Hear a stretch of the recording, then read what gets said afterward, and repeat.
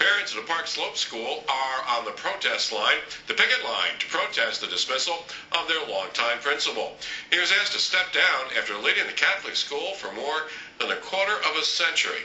Stacey Delicat has the story you'll only see on 12 from St. Saviour's Elementary on 8th Avenue.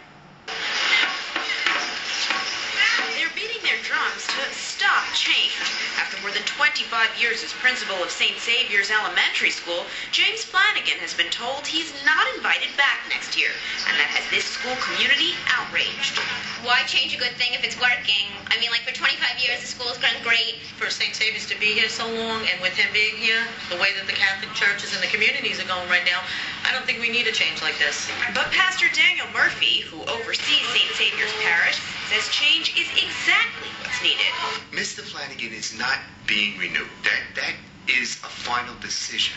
We need a principal with that vision towards the future. Parents say they don't understand what that vision is. It doesn't really make sense to us that such a successful school, the bishops have given us a thumbs up to keep going, would have this happen. The pastor says the search for a replacement is now underway.